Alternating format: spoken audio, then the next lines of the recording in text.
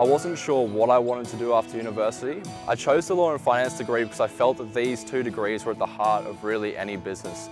But the two in combination allows me a level of applicability and practicality that opens up a lot of opportunities. I'm Ryan Nolan and I study a double degree in business, majoring in finance and law.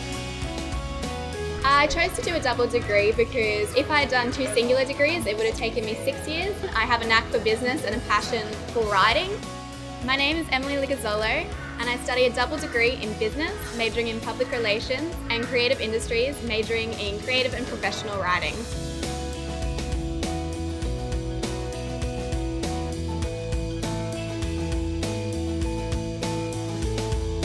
I chose law because doing so normally is 7 years, and then as a double it's 5.5, so I save a major amount of time and money. Business is one of our most flexible degrees. You can combine it with creative industries, science, laws, and a lot of other things, so you can pursue your passions alongside with the practical edge of business.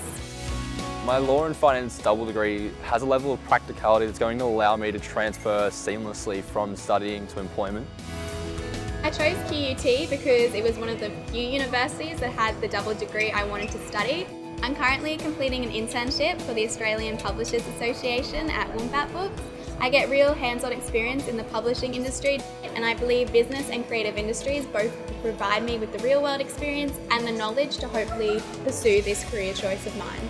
With my business degree, I get to compete in international case competitions where we're flown all around the world to tackle real business issues for multinational corporations. We were actually lucky enough to win the SOUDA Summit in Vancouver. That was a massive honour to be able to represent QUT at such a high level.